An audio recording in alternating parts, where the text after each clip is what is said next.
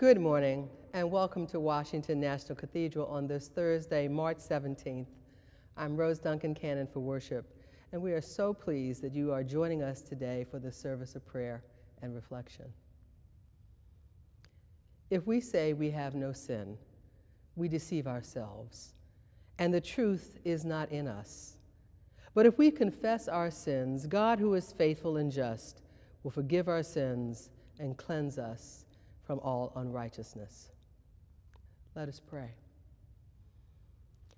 Lord God, Almighty and everlasting Father, you have brought us in safety to this new day. Preserve us with your mighty power that we may not fall into sin, nor be overcome by adversity. And in all we do, direct us to the fulfilling of your purpose through Jesus Christ our Lord. Amen. Hear these words from Psalm 1. Happy are they who have not walked in the counsel of the wicked, nor lingered in the way of sinners, nor sat at the seats of the scornful. Their delight is in the law of the Lord, and they meditate on his law day and night. They are like trees planted by streams of water, bearing fruit in due season, with leaves that do not wither. Everything they do shall prosper. It is not so with the wicked. They are like chaff which the wind blows away. Therefore the wicked shall not stand upright when judgment comes, nor the sinner in the counsel of the righteous.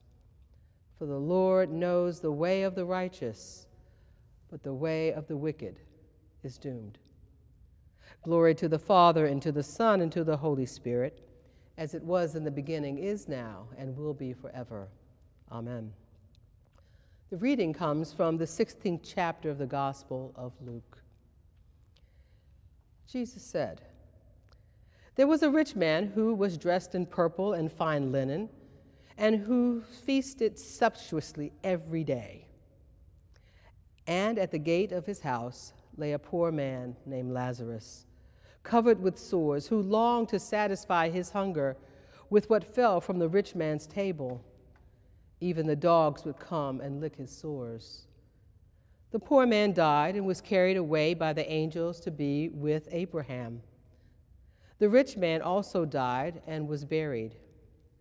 In Hades, where he was being tormented, he looked up and saw Abraham far away with Lazarus by his side.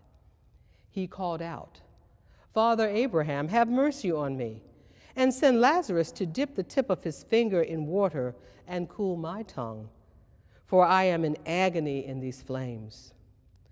But Abraham said, 'Child, remember that during your lifetime you received your good things, and Lazarus in like manner evil things.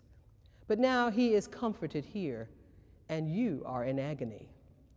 Besides all this, between you and us a great chasm has been fixed, so that those who might want to pass from here to you cannot do so, and no one can cross from there to us.' He said, 'Then, Father, I beg you to send him to my father's house, for I have 5 brothers, that he may warn them, so that they will not also come into this place of torment.' Abraham replied, 'They have Moses and the prophets. They should listen to them.' He said, 'No, Father Abraham, but if someone goes to them from the dead, they will repent.' He said to him, 'If they do not listen to Moses and the prophets, neither will they be convinced, even if someone rises from the dead.'" In our reading, Jesus told the story of 2 men who lived close in proximity, but whose lives could not have been more different. We are presented with contrast between riches and poverty, heaven and hell, compassion and indifference, inclusion and exclusion. This short story introduces us to an unnamed and indifferent man and the poor man named Lazarus. Even though Lazarus was present outside the rich man's house day in and day out, the rich man ignored him and showed no compassion for for his condition. Not only do the two men live near one another, but the timing of their deaths is within days of one another. When Lazarus died, he was immediately taken to heaven by the angels to Abraham. Shortly after this, the rich man also died and was buried. The rich man, however, did not go to heaven. Instead, he went to Hades, where he suffered great torment. By some means, the rich man was able to see Abraham in heaven, and surprisingly, he saw Lazarus at Abraham's side. The rich man was stunned, I'm sure. How could this be? Shouldn't he be the one at Abraham's side? The rich man called out to Abraham and begged him to send Lazarus to him with some water because he was suffering greatly. However, Abraham reminded the rich man that he had received many gifts and graces while he was on earth, while Lazarus suffered. Even in his current state, the rich man is working from a great sense of privilege and entitlement. He wants the poor man to alleviate his suffering with a drop of water. What he asks of Lazarus is similar to what he could have done, but never did. While it would be easy to attribute the rich man's situation to his economic status, something deeper is happening here. There is no condemnation of being rich per se. The condemnation is in not being sensitive to the needs of others. His fault had much more to do with his inability to treat Lazarus with compassion, or to acknowledge his humanity and to respect his value as a child of God. Jesus makes the point clear that the rich man was uncaring and did not show compassion toward his fellow human being.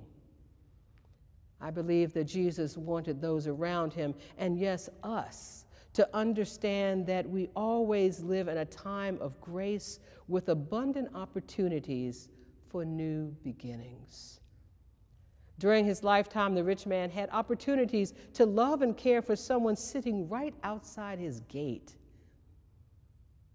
This season of Lent reminds us of the opportunity to search our hearts and to identify those obstacles in our lives that prevent us from generosity and compassion. Today, many across the world will remember the life of St. Patrick, known as the Apostle of Ireland. When Patrick was a teenager, he was brought to Ireland as a slave and suffered the cruelty of his condition for 6 years. In his slavery, he experienced a deep conversion. In his frequent moments of prayer and reflection, the good news of Jesus took root in his heart. And finally, he escaped and returned to his homeland with a strong desire to do the works of God. He began his studies for the priesthood and was ordained. And after a few years, when he was ordained a bishop, he felt that God was calling him to return to Ireland as a missionary. With great love and commitment, he returned and had great success spreading the gospel.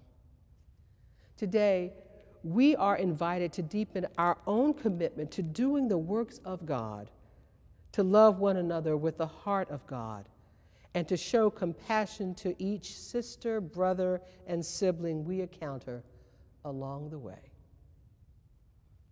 Amen. Let us offer the prayers of our hearts to God.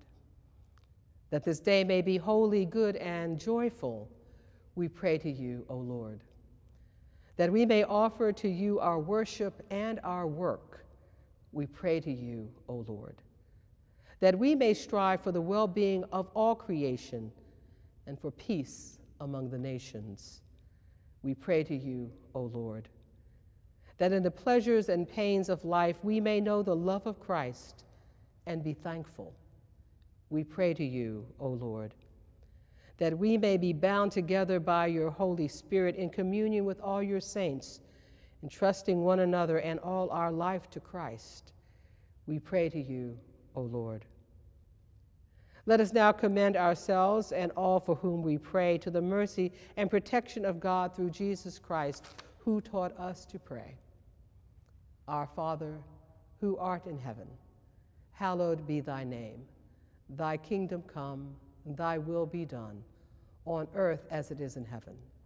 Give us this day our daily bread, and forgive us our trespasses as we forgive those who trespass against us. And lead us not into temptation, but deliver us from evil. For thine is the kingdom, and the power, and the glory, forever and ever. Amen. O Lord, strong and mighty, Lord of hosts and King of glory, cleanse our hearts from sin. Keep our hands pure and turn over our minds from what is passing away, so that at the last we may stand in your holy place and receive your blessing.